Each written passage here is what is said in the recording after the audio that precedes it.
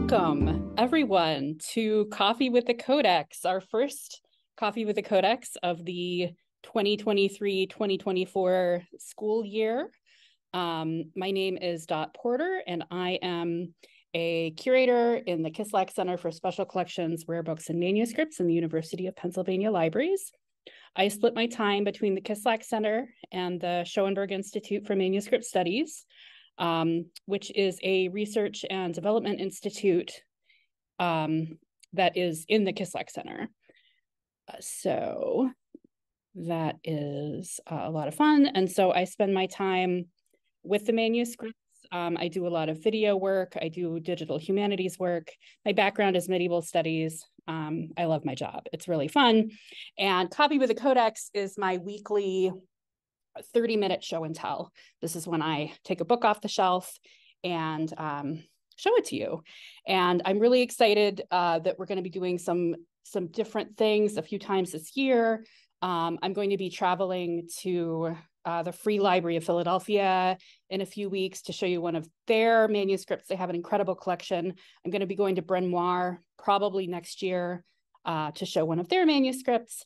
And also I'm going to be doing an hour-long show with the folks at McGill University in Canada, either at the end of November or the beginning of December.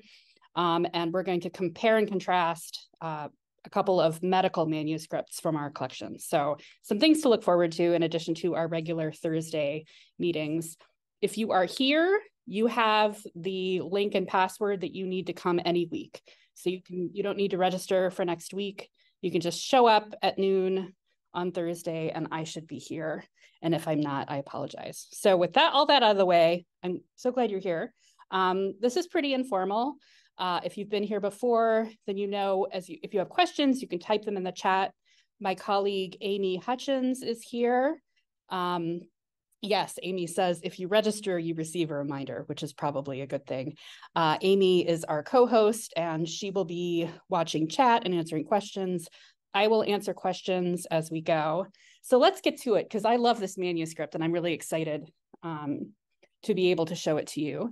This is, I have been told on good authority, the authority being Nicholas Herman, who is the Schoenberg Curator of Manuscripts here at Penn. So he is our big manuscript guy, that this is the oldest Codex manuscript in Philadelphia. Codex being that it's a book that is all put together as a book. We'll be looking at its structure because its structure is actually important to me and hopefully will be to you as well when we're done. As opposed to fragments. So in fact, we have some older fragments in our collections, I think, and there are other fragments around, but this is a whole book. It was written in the mid-9th century, so like circa 850, but it was reused in the early 11th century, so like around the year 1000. So it had its first use in about 850, and then again 150 years later. Of interest, it was in the Phillips collection. I'll zoom in here so you can see this, MSS Phillips. Sir Thomas Phillips was a major collector in England, and he owned, I don't even know how many manuscripts he owned. He owned a whole lot. And so you see Phillips manuscripts all over the place because when he died, they were sort of sold and distributed all over. And so this was one that was in his collection. It was probably rebound when it was in his collection. So this is a 19th century binding, a very nice binding, but not medieval at all. And in fact, here we have an owner's stamp here, the LJS 101. LJS, if you have been here before, you've heard me say it, is the Lawrence J. Schoenberg collection. This is one of our major manuscript collections. Larry Schoenberg collected manuscripts in the sort of late 20th and early 21st centuries, and he passed away a few years ago, and we now have his collection with us. So LJS 101. It starts actually in the middle of something. So this page is 11th century. So what we have, I think of this as a manuscript sandwich almost. We have pages from the 11th century at the beginning and at the end, and then the middle part is the 9th century part. So we have the conclusion of a grammatical work, and then there's a little poem here. I'll zoom in so you can get a better look at that. The writing is quite small. It is Carolingian script. This little bit is written in a slightly different, I don't know if that's different ink or if it's just that maybe they refreshed the ink there. And then we come to the main text of the manuscript, and it's got this gorgeous sort of, oh, what just happened? So we open up, and this is a translation, most of this manuscript, it's a translation of a text by Aristotle called De Interpretatione, although the manuscript refers to it as Periemenias, I think is how it's pronounced. So it's actually called something different. And this was a translation that was done into Latin from Greek by Boethius. So the text has this interesting history because it's written in the mid-8th century, translation that was made by Boethius in the 6th century of this text originally written in Greek by Aristotle. We have in the chat, the P is quite impressive. It is quite impressive. It's blue and orange and really, really neat. And there's also this green highlighting here, and we'll see the green highlighting a little bit more. There's also a little bit of blue and orange here in this. So there's a little bit of decoration. And this, obviously, this is 11th century decoration here. There's a little bit of marginal notation here. There's some interlinear notation as well. So there's a little bit going on. So it looks like somebody wrote it and then someone else came through and maybe made some notes on it. Oh, Amy says Periemenias is the Greek title, which makes sense. Is the gold outline real gold? I don't think it's not shining like gold. It's a little bit hard for me to say because it's quite early. I'm used to seeing gold in later manuscripts. So it's possible that it is gold and it's just prepared in a way that it doesn't shine the way I would expect gold to, though. So it may not be. I don't know if Amy has anything to add. No, she's shrugging. All right, so now we're going to get to the interesting stuff. So there's a few pages. There's actually 4 leaves of this sort of 11th century part. There's a lot of stuff that's added in the margin, although the main text is this Boethian Aristotle text. And then we get here, and this is where things get really interesting, I think, because this is where we're moving from 11th century to 9th century. And this is where you can really see the sort of process that was happening in the 11th century. This wasn't accidental. It feels like they wanted a book. They wanted a book that was centered around this text. There are other texts in it that we'll look at when we get to the end. And they had this earlier copy already there. And so it seems like the thought process is, well, we already have this. And maybe it was damaged because they replaced the earlier pages. And so they took the part that wasn't damaged and they said, okay, we'll use this as the sort of center of our book. And one of the things that you can look at where you know that this is really a purposeful thing, there's a few things, but I like this one in particular. So we have the text of the text coming down here, and then we have 2 words at the end of the line, and then the next word, and it's the middle of a sentence, and the next word picks up here, and you can see there's this line that the scribe has drawn here. And this is because he knew what the next word was, and he had to fill in the line. So he just sort of put in a line, like, it's not even very decorative, it's just like fill in the line in, because he knew exactly what was coming next. And then when we as we start going through the earlier part, you're going to see a lot of interlinear glosses, mostly, sort of replacing things, basically bringing the text up to spec. So you can see there's some underdotting here, which is deletion. So they're saying ignore these words and add these other words. They've also, I think that the color was added later. So they're also decorating it. Luke is asking, are the pages parchment or vellum? So it's parchment, definitely, because it's made of animal skin, and that's a general term. Whether it's made of calf, I don't actually know the answer to that. Okay, so we're going to keep going. And as we go through, you're going to see more of these notations, marginal notations. But I hope you can see, I didn't really point at it, but the writing is quite different. So the earlier script is larger.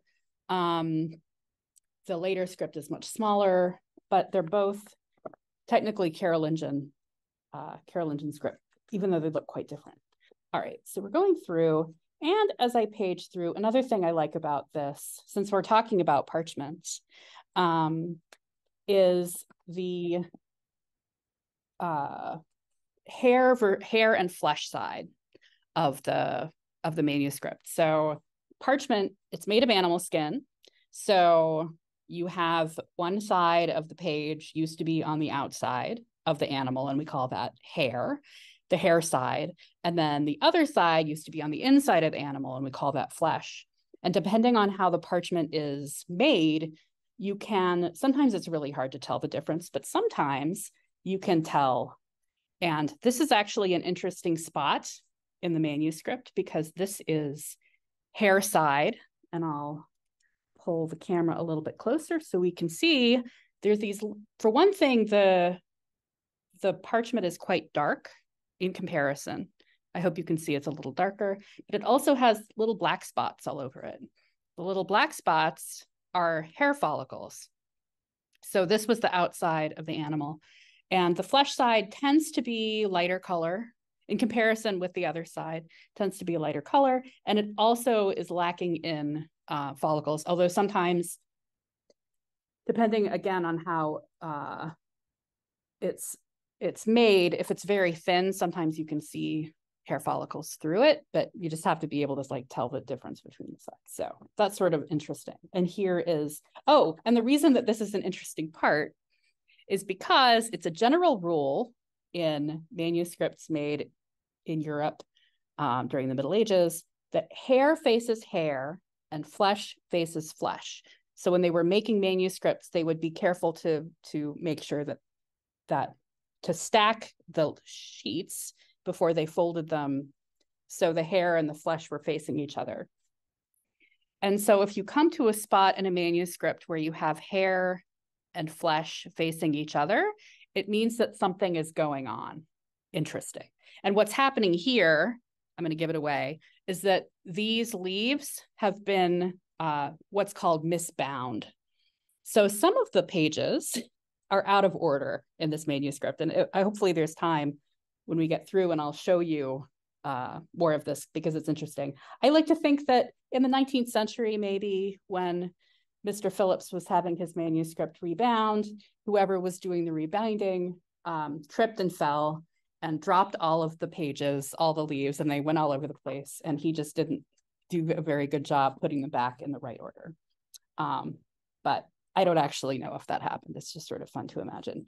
Here is another place where you have flesh and hair facing each other. So essentially this, wherever it started, this section here, there is something odd happening with this. And it's two sheets.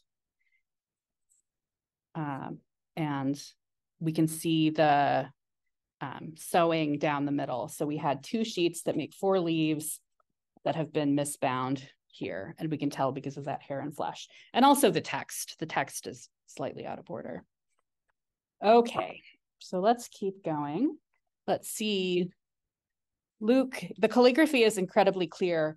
Yeah, compared to 15th century documents, Carolingian script can actually be very, very nice and clear. Here's another marginal addition here. More of this hair follicles there. So I'm going to, this is all Boethius. This is all the Boethius translation.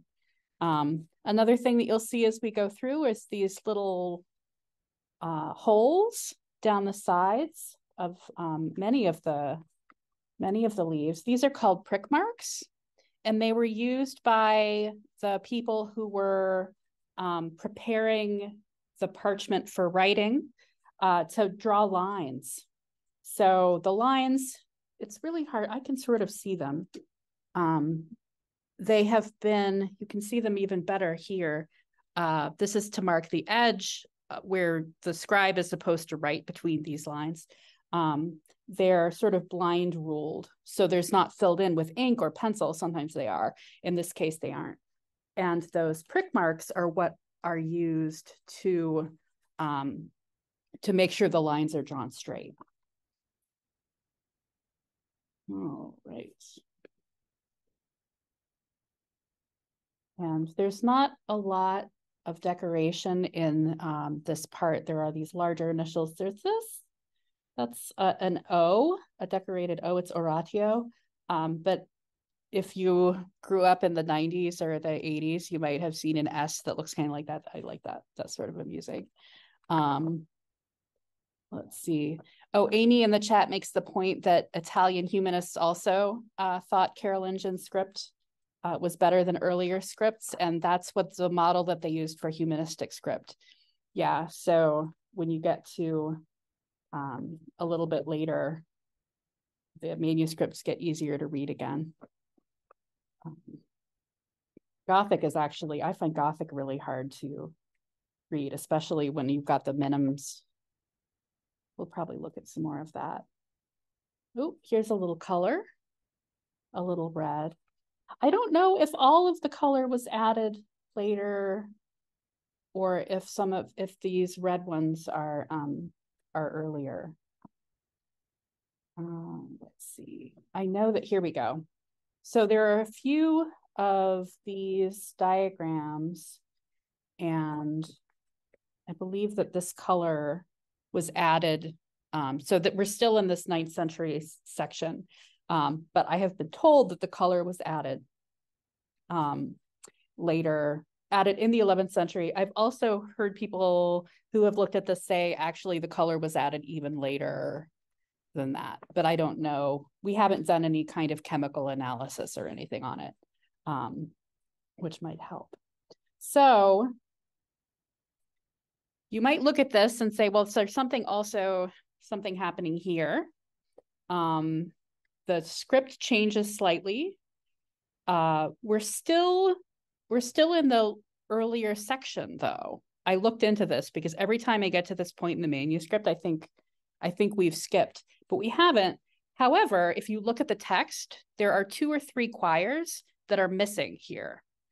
So it was originally a larger, not only was there more at the beginning, but there was also more in the middle here, and maybe there was a scribal change at some point in those sections. So, but we're still in the earlier part. You can see we still have a lot of these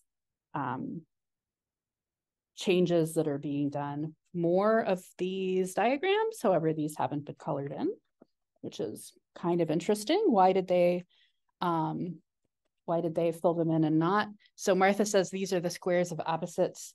Yes, it's all philosophy. It's all Greek philosophy to me, but it is sort of illustrating the points that are being made in there. So we should be getting close to the end of the early section. Here we go. And here's where we go back. So we're still not finished with the text.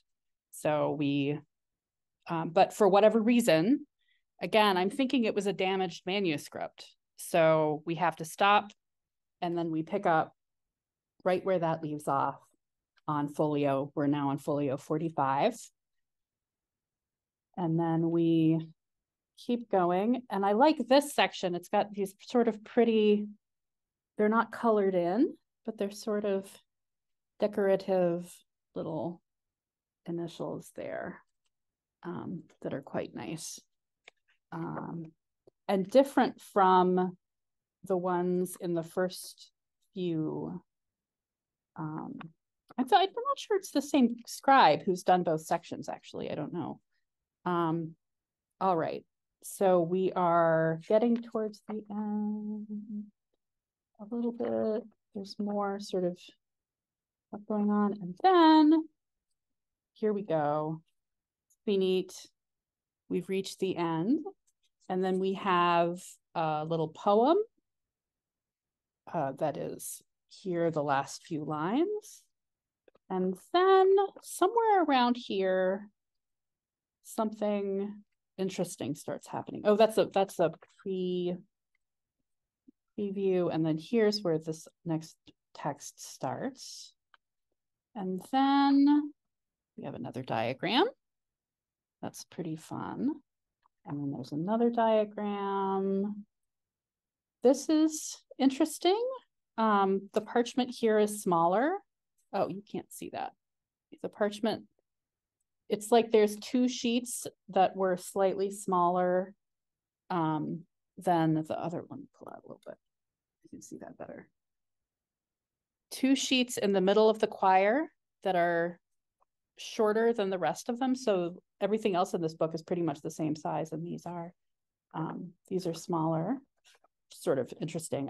There's nothing textually happening there. All right.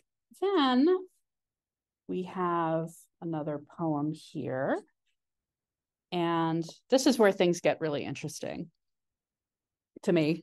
I don't know. This text on the left is the beginning of a sample letter of a monk to an abbot.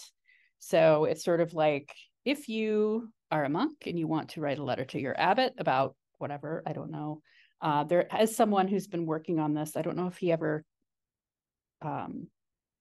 published it, but there's a lot going on. There's the main text, and then there's marginal notes and interlinear, all kinds of stuff. And then the next page is completely different. It's just regular text. It sort of starts in the middle. But then if we turn a couple of pages, it looks like this again. And that's because we have another example of things being misbound, leaves being misbound. And what specifically has happened here, if we look here, that's thread. That's the center of this gathering or quire of 4 leaves. So we have 2 sheets. That's one quire. And then this leaf, which is the start of this letter, is actually the last leaf of the previous quire. And how many leaves does this quire have? This has 1, 2, 3. Oh, this is the one that has the 4. This is the one that has these shorter leaves. And then here's the center of this one. So what I think is pretty clear happened is this was originally a quire of, what is this? 1, 2, 3, 4, 8, a quire of 12 leaves. And it came apart, and this section was inside this section originally, because that would explain if this was taken out and put inside, then these 2 leaves would be facing each other. Another thing is that if you look at these leaves here that sort of come between the 2 parts of the monk's letter, it's more of the Boethius text, which ends here before this quire starts. So that sort of explains everything. I don't know if that, I hope that makes sense to you. It's just interesting to see how this book that we have is not really the same as the book that was in the 11th century, and obviously not in the 9th century. It's been changed a lot. Even pretty recently, it's been changed.